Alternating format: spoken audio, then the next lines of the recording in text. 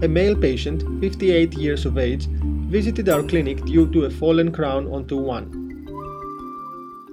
The patient was recently diagnosed with osteoporosis and received a single IV infusion of Aclasta 8 months prior to the date of the examination. He is likely to receive a second infusion in about 4 months.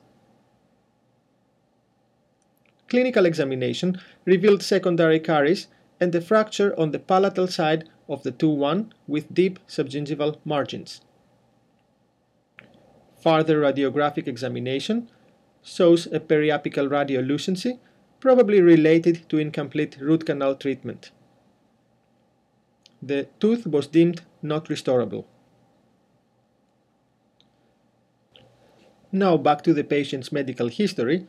Zoledronic acid is a potent bisphosphonate used for the treatment of Paget's disease and the prevention and treatment of osteoporosis. In the official information provided by the company, one can read that osteonecrosis of the jaw has been reported rarely in postmenopausal osteoporosis patients treated with bisphosphonates. On the basis of the existing evidence, however, it is very difficult to estimate what exactly this rarely means. The few studies that have actually examined the relation between IV infusion of bisphosphonates and osteonecrosis of the jaw place the incidence of osteonecrosis anywhere between 0.8 and 12%. However, there are some more interesting findings reported. First, it appears that the incidence of osteonecrosis increases with time exposure of the patient. And from being 1.5% among patients treated for up to 12 months, it can jump to 7.7% for treatments of 37 to 48 months. Furthermore, although osteonecrosis is frequently related to some invasive dental treatment, it can also be related to active dental disease, such as periodontal pockets, untreated caries, and more. On the basis of all this and after consulting with the patient's physician, we proceeded with extracting 2-1.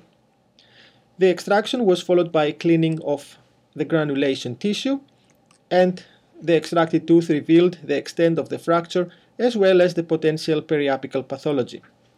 Healing after the extraction was uneventful and without any symptoms or complaints. So based on the treatment conducted that far, and also on the uneventful healing after the extraction, taking in consideration the wishes of the patient and consulting with patient's physician, we decided to proceed with replacing the missing 2-1 with a single implant. The implant would be placed 6 weeks after the extraction with a delayed immediate protocol. It would be submerged, and antibiotic prophylaxis was provided, although there is currently no evidence that actually this might have any role to play in prevention of osteonecrosis-related complications. No further precautions were taken at this stage.